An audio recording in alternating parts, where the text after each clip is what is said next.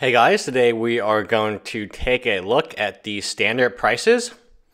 Luckily, standard has gotten much more cheaper and way more affordable recently due to the masterpieces. But let's go over the current prices of the sets in standard. There are 7 of them, beginning from Battle for Zendikar. You got Ogamog, the Ceaseless Hunger at $24, and Gideon Ally Zendikar at $19. So obviously the tier 1 deck is A for Marvel. The deck is putting up fantastic results online and in real life tournaments as well. It is dominating FNM, and it is tier 1. I mean, it is the exact definition of tier 1. Could a ban be incoming? Probably not. The reason I feel like they cannot ban this card is they banned too many already. They banned Emiko. Banning another Eldrazi would probably not be good for standard, although it is what's needed. The problem with standard currently, it's very stale, and you ban one deck, another deck becomes tier 1. But the tier 1 decks are just very, very strong. One of the solutions is not to continue. The solution is not to continue to ban cards. The solution is to make stronger cards.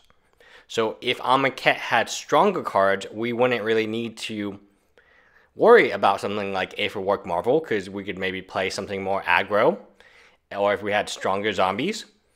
So A for Work Marvel, although it did not win the Pro Tour Amonkhet, it is the strongest card, therefore the most expensive card in Battle for Zendikar fits in that deck. Next we have Kalidas at $16, almost $17, from Oath of the Gatewatch. There's not much else to talk about. You do have Nissa, Voice of Zendikar at $7, and Chandra Flamecaller at $7 as well. So overall, like, one of the interesting speculations long term may be the man lands. The man lands are relatively inexpensive right now, and once they rotate out, they will be even cheaper than they are today. Man lands have always been very good. You only have to look at Celestial Colonnade as well as Creeping Tar Pit to realize that they do have the potential to hold their price should they see play in the Eternal formats. But Oath of the Gatewatch, I don't like boxes of this, but fat packs are very interesting because they have full art waste. And should waste become more relevant in the future, which it's very much a cycle. The -1/-1 counters eventually got reused, recycled, and then that meant all the old cards that had -1/-1 counters, mostly from Shadowmoor, went up a lot in price. I could see this exact scenario happening with Waste. Waste is a very unique type of land, and it's only really found in Oath of the Gatewatch. I don't know if there's promotional versions of it, or will there be in the future. I'm sure that there will be reprints of Oath of the Gatewatch cards, maybe the lands themselves. But right now, very interesting in terms of long-term eternal value. Moving on to Shadows over Innistrad. This has been on sale. Dave and Adams just had a sale on it. You could get fat packs for $22, $23. I believe you can get boxes of this for $80, $82.50. My local game store is trying to liquidate to prepare for our devastation, and they are selling it for $80 with tax, so $80 cash. The Relentless Dead is a mythic, the Nahiri is a mythic, the Archangel is a mythic, meaning all 3 of your cards over $10 are mythics. Therefore, it is highly unlikely you get something. The average value of a booster pack is very low. You typically want to see non-mythics in at least one of these slots over $10. But as we have seen from Oath of the Gatewatch, as well as Battle for Zendikar, it's very difficult for a rare to be over $10 today in today's standard environment.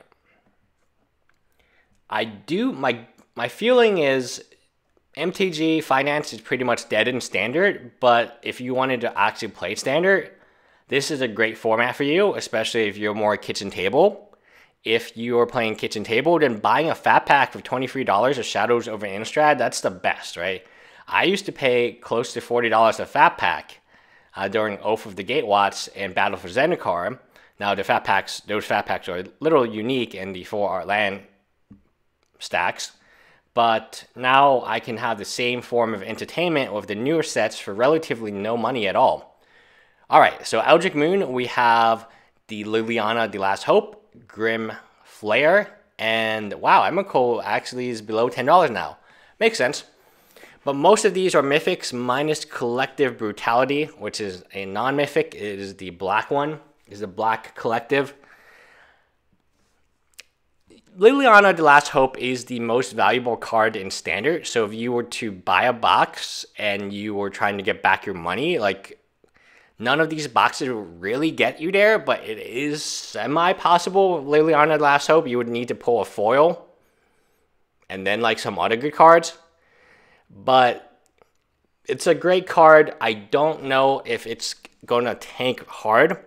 Typically, a standard card like Lily, I just don't see why people would play Liliana, The Last Hope over Liliana of the Veil. Now, Liliana of the Veil, it's much stronger in most circumstances, and I've seen decks that play both Liliana of the Veil and Liliana of the Last Hope, but I've never seen a deck that just plays Last Hope over Veil, given Veil's power level is insane. So, I don't know. This is probably going to be one of those cards that will tank into oblivion should rotation happen, and you will be able to pick them up for a very good price. Grim Flare, on the other hand, is an interesting one. I think most of its price is based on Eternal playability anyway. So next we go to Kaladesh, where we have Torrential Gearhulk, which is up and down. It's a very interesting, unstable, volatile card. And Chandra, Torch of Defiance. So those are your $20 cards. And then you just have Mythics, right? You have Mythics and land. See, Healy is no longer a $20 card. It's pretty much you hit a masterpiece and you have to hit the correct masterpiece. You can't just hit any masterpiece or you're not going to break even in your box. These boxes are, the expected value is very volatile, and that's not something that you should, it's something that will encourage people to buy singles because yes, opening packs is really fun, but unless you're drafting or playing sealed with packs, today's Standard, I was just watching a video of Tolarian Community College where he tells people not to, he did a little skit with Magic the Amateuring, where he pretty much tells people do not open packs unless you're drafting or playing sealed or having additional use or additional value from it. Open a pack and expecting to get anything close to what you paid for it, not going to happen. Sitting on packs of these, not going to happen. I know people want to point at Innistrad boosted. I have Innistrad boosted boxes. I have a case. No, I have 4 boxes. Close to, I don't know, 4 boxes and then 1 box that is like open but has some random booster packs. Innistrad and older, those boxes had value because not much of it was printed in comparison to today. One of the biggest problems is the print supply from RTR and beyond is just massive. You go to any GameStar, they have RTR. You go to Dave and Adams, they have RTR. You go to anywhere online, they have RTR. Go on eBay.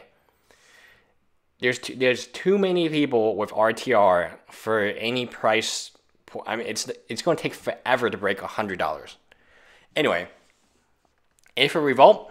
So, interesting enough, the third most expensive card is an uncommon. You typically almost never see this.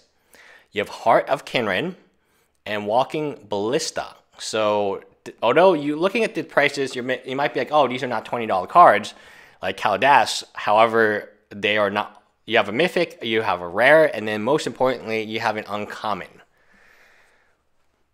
The value here is spread more evenly because the value is spread among the uncommon, and that's very, very good for the expected value of a set. you want a lot of valuable uncommons, and that's the way to do it. Like, if you know a card's going to be valuable, maybe don't print it as a rare or a mythic, maybe print it as an uncommon. I know people say, oh, that message for draft, that message was sealed. But Magic Gathering local game stores are facing a real issue here. And the real issue is, no matter what gets banned, you just have a tier 1 deck. Aetherwork Marvels is a dominant deck. There's no other way for me to say it. It's more dominant than the deck they just banned with Saheeli Ra. It is more dominant than the deck they banned with Emrakul. Well, I guess it's the same deck. Well, I don't know. Well, it's more dominant than the Smuggler Copter decks.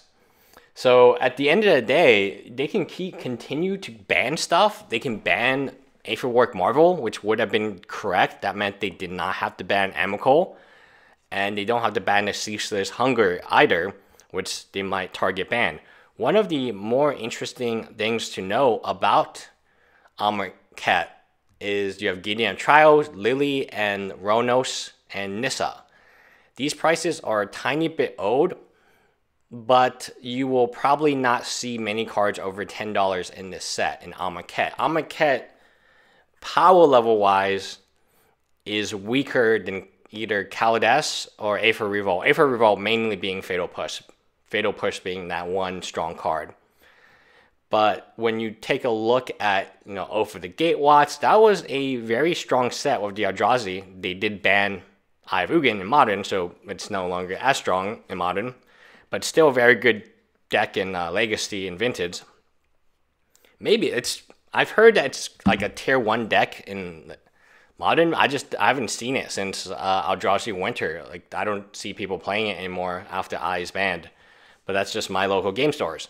Anyway, it seems to be a pattern of, okay, this deck is the strongest deck. Instead of making stronger cards to compete with this Aetherwork Marvel deck, we will just ban it. And I would be very scared for Death Shadow, and I would be very scared for Aetherwork Marvel. That's why when you look at Aetherwork Marvel, it is not the most expensive card in Standard. I believe it's because there's some speculation that it will get banned. And the same can be said about Death Shadow. Death Shadow, although it's recently been reprinted, should be higher than it currently price point is. But with all the bannings, I mean, there's so many bannings going on. The Guardian was banned, taking down the whole Saheeli deck. Emrakul was banned. Copter was banned. Even Reflecting Mage. That was kind of a Reflecting Mage. Reflector Mage, right, was banned. And you just have this concept that whatever becomes tier 1 will take a hit. Because you got to keep Standard diverse. Anyway, that's it, guys. Talk to you guys later. Leave me a comment below. Bye, guys.